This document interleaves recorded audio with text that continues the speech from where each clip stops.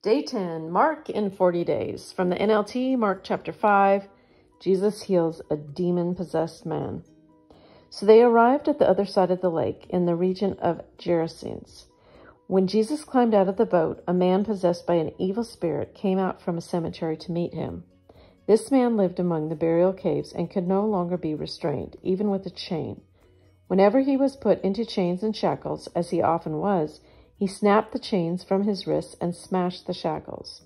No one was strong enough to subdue him. Day and night he wandered among the burial caves and in the hills, howling and cutting himself with sharp stones. When Jesus was still some distance away, the man saw him, ran to meet him, and bowed low before him. With a shriek he screamed, "Why are you interfering with me, Jesus, Son of the Most High God? In the name of God, I beg you, don't torture me."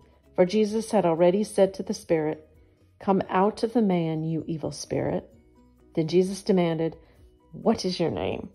And he replied, "My name is Legion, because there are many of us inside this man." Then the evil spirits begged him again and again not to send them to some distant place. There happened to be a large herd of pigs feeding on the hillside nearby. "Send us into those pigs," the spirits begged. "Let us enter them." So Jesus gave them permission. The evil spirits came out of the man and entered the pigs, and the entire herd of about 2,000 pigs plunged down the steep hillside into the lake and drowned in the water. The herdsmen fled to the nearby town and the surrounding countryside, spreading the news as they ran. People rushed out to see what had happened. A crowd soon gathered around Jesus, and they saw the man who had been possessed by the legion of demons. He was sitting there fully clothed and perfectly sane, and they were all afraid. Then those who had seen what had happened told the others about the demon-possessed man and the pigs, and the crowd began pleading with Jesus to go away and leave them alone.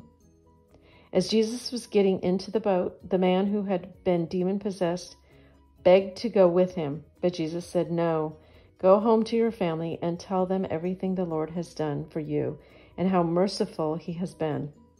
So the man started off to visit the 10 towns of that region and began to proclaim the great things Jesus had done for him.